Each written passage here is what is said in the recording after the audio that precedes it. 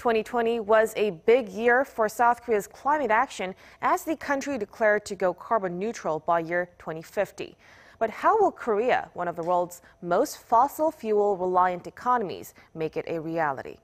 Our Choi Jeong-yoon takes us to Jeju, where that goal is already becoming a part of the daily life and part 2 of our 3-part special series. Having spent his entire life on Jeju, Kim Soo-wan doesn't search for a gas station, but looks for charging stations when his truck runs out of fuel. I didn't hesitate to buy an electric vehicle because in the longer term, I think the higher price pays off very well.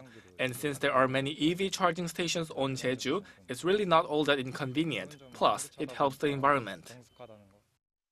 But this very charging station is unlike any other on the island, in that it does not rely on fossil fuel for its electricity sources.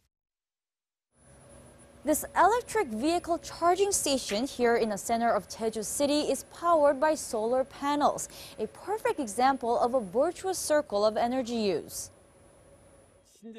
Renewable energy can be intermittent, so by using an energy storage system, we can secure enough power to fully charge 10 vehicles at the same time.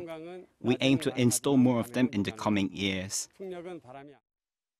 South Korea's southernmost island aims to become carbon neutral by 2030.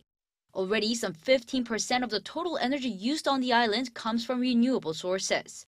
One solar and the other is wind power.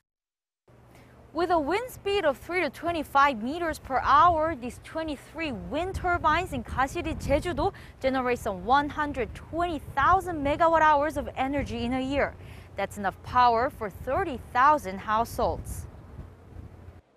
These turbines use as little land as possible, allowing cows to wander and avoiding damage to the surrounding forest.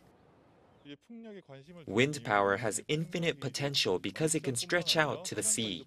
And due to Jeju's geographic features and the impact of the climate, there's much more wind potential on the island than on the mainland. So how did Jeju become a frontier in green growth?